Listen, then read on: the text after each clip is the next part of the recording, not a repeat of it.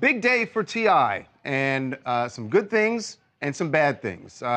During the Atlanta Falcons game yesterday, T.I. was one of the featured performers as they celebrated, Atlanta was celebrating the 50th anniversary of hip-hop. That's the positive. But after this performance, which was incredible, he was in a luxury suite sitting with his family, including his son, King. And the topic, which we have talked about a lot of people have talked about this year, topic of Nepo babies came up. And it's very clear that his son King does not want to be put in that category and ended up getting into a very heated dispute with T.I., with Tiny, about that very subject.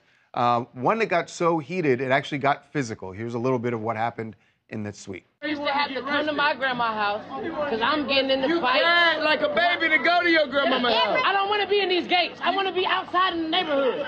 That's why I want to be over there. But they don't understand that. No, I'm going to tell you the reason why he want to be over there.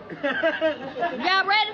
What was the reason? Because he can suck and pacify over there. He was 12 years old. He want to suck and pacify. He was 12 years old. He couldn't do that in the house. You're upset. You can't. Why you letting him play with me? Joking. No, ain't no joking. Ain't no joking. What do you mean? You are embarrassing yourself and your family. You're embarrassing yourself. You are embarrassing yourself. You are embarrassing yourself. Man, what is she talking about?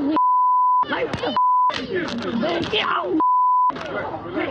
Well, you can't do nothing with me. It certainly seems like it got physical between T.I. and King.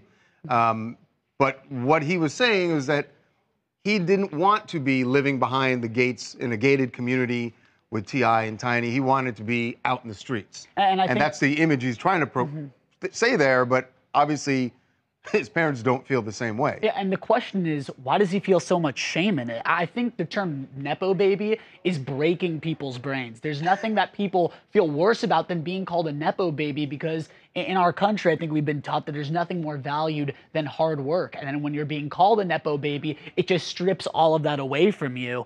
And he wants to feel that he's self-made like his dad, and therefore doesn't want to make it seem like he was born with a silver spoon in his mouth.